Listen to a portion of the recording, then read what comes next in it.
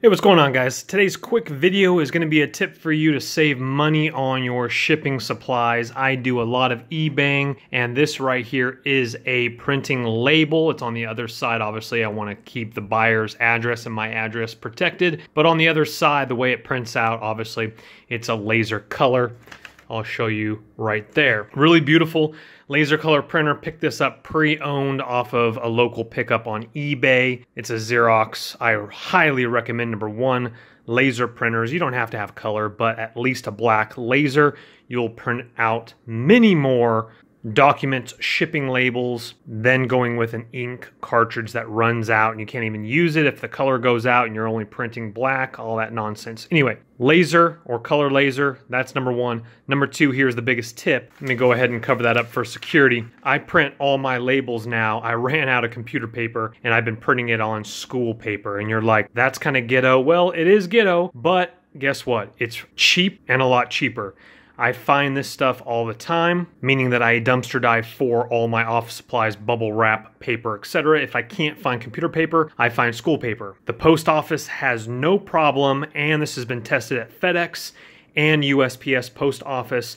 No issues have come up with lined school paper using that as shipping label. What I do is I cut out the square after I print it off of eBay and I tape it with packaging tape onto my package. Let me show you. While I'm at it, let me show you another tip. So what I do is I get these out of the dumpsters, or when they come to myself, I reuse the manila envelopes and I tape my label over the top of this one, and of course use packaging tape I get off of Amazon, very well priced, or a 99-cent store is even cheaper, but this quality is a lot better and it's not that much more per roll on Amazon.